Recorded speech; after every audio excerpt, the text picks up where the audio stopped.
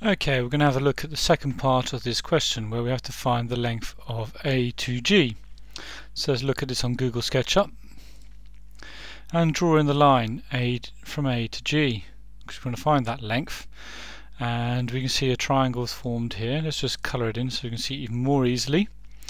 And you can see, rotating it round, there's the triangle that's formed by putting a line from A to G.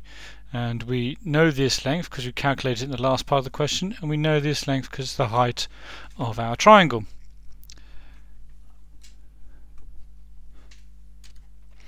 So let's go and do the question.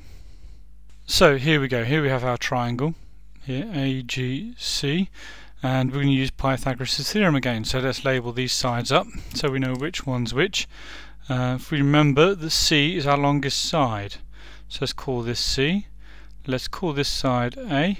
A and B, doesn't matter which way around you put them, so long as they're either side of the right angle, which we have here. So A is 1.5, put 1.5 in for A, and we're going to square that. And B is equal to the square root of 20. So if we square that, we will get 20. And this is equal to C squared. So let's calculate that. 1.5 squared is 2.25.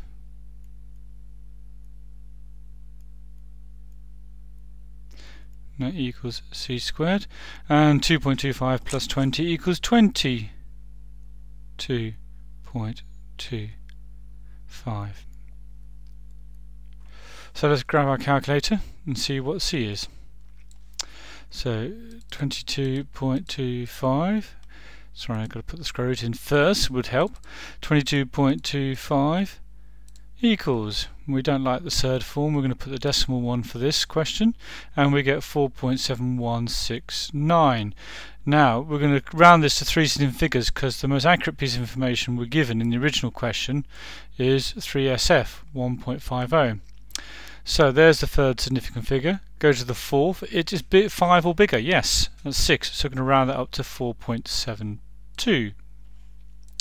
So our final answer is 4.72, and that is our length of AG to 3SF. In GCSE and IGCSE, there is no need to round this. We could quite happily keep all the figures of our calculator and write them down and get full marks. So if you're not very good at rounding, I suggest you do that.